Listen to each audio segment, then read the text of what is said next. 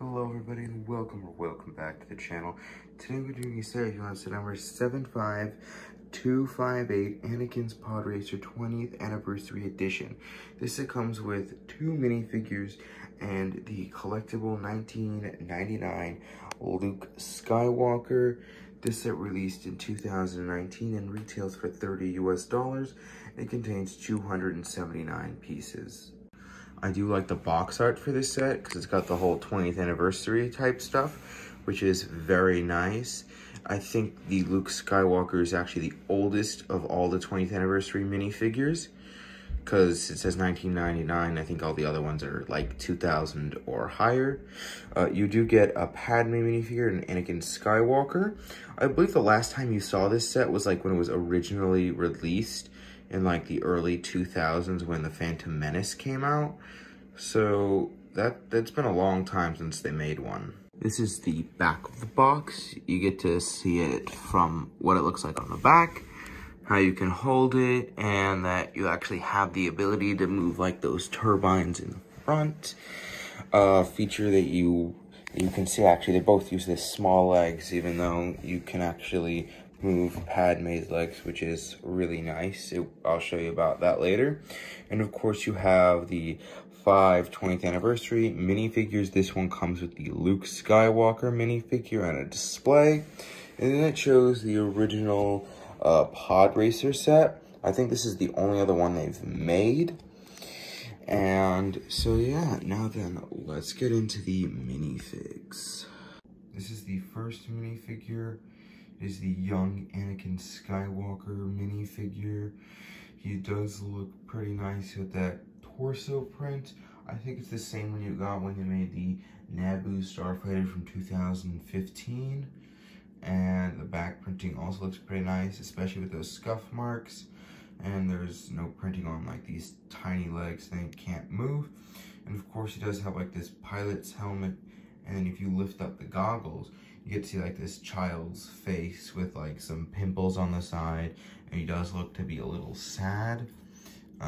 He does have a second expression where he's happier, and this is like a pilot's helmet because it's got the regular helmet plus the goggles on there, which can actually be able to be moved up and down, as you can see here. But that's all for this character. Let's get on to the next one. This is the Padme Amidala minifigure, or Queen Padme in disguise, because when she went to Naboo, she had to, of course, be disguised so that the Separatists wouldn't find her.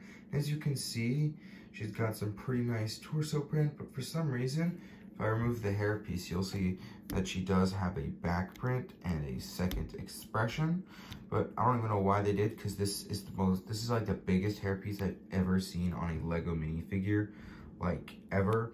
She does come with like a regular blaster, like the medium-sized blaster, which is nice. And something that's a little bit different about this character is that I think this is the first Lego minifigure with the child legs that actually the ability to move up and down like that. I'm not sure why they didn't give it to the Anakin minifigure or any other ones. Just kind of amazed and surprised about how and why they did that. But that's it for this minifigure. Let's get on to the next. This is the final minifigure of the set, the 1999 Luke Skywalker. Basically what they did was they took the 1999 Luke Skywalker, they only made two changes to him. They gave him a much better looking lightsaber hilt, and they added the 20 years Lego Star Wars on the back, which makes this, I guess, a bigger collectible, because even if you want to get the regular one, the original one does not have this on the back. And he, of course, does come with this nice stand that says 20 years for Lego Star Wars, 1999 to 2019, Luke Skywalker, you know, designating this one as his. He, of course, has the original yellow Lego head and a pretty basic torso print. Of course, there will not be second base, just yellow, and the classic blue lightsaber that he has from episode 4 when they made this Luke Skywalker. And that's all for the minifigures. Let's get into the set itself. This is the Pod Racer itself. I did like the build. It was very nice, especially with these custom clear Technic pieces. Was cool to see that. There's a whole bunch of fun stuff. There's a lot of stickers for such a small set. Like, I think there was about 10 or so stickers. Let's see, there's 1, 2, 3, 4, 5, 6, 7, 8, 9, 10, 11, 12, 13 stickers just for one set that only has 279 pieces, which is absolutely insane. But now then, let's get a closer look at the cockpit area. This is the cockpit area.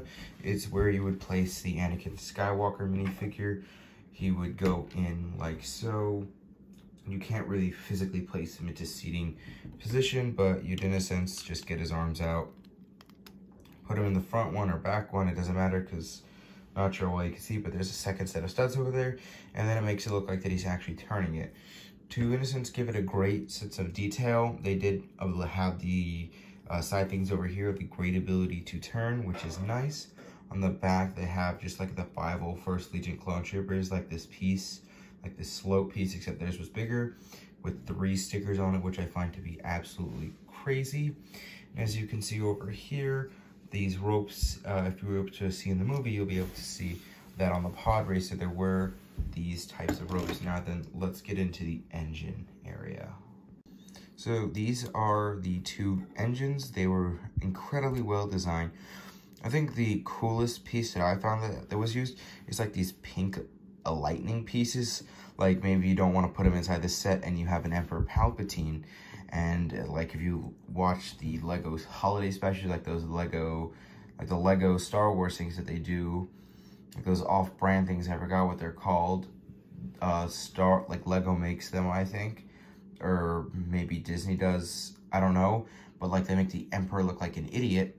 And so I guess if you want to like recreate one of those, you can give him the pink lightning, like that he zapped something too much, or he got zapped with something that was lightning's pink, you know, make that a little bit funny. And there's a lot of detail in this. Like, even over here, it's just greatly detailed, even though the front doesn't look so. But with the amount of pieces they did, I think they did a great job. And if you want, you can even open all of them up, you know, like they're like he's actually inside the race. Or if you want, you can keep them nice and closed like I do, because they do take up less space. And the back engines over here look really nice. They actually did this stuff over here that would actually perfectly line up where it wouldn't get hit. So it does look really nice like that. Now then, let's get into the handle area. So this is the handle area. It basically just used a bunch of the clear custom Technic, because they think they just took like these Technic pieces that we have seen before, but they put it in clear, which is really nice. And you can hold it from over here and it'll basically hold the whole thing. Or if you want to have it displayed, it leans back a little and then the whole thing just stays up, which is really cool. How you get the whole thing to stay up with just a little bit of Technic, which is absolutely insane. And the only downside is that they use like these tan color pieces. They should have also made like these custom ones in white or clear, because then it would look much better. And also with the bottom part, that would have looked really nice, but at least they did this part. And that is all for my Anakin's 20th Anniversary Edition Pod Racer. I hope you guys leave a like and subscribe.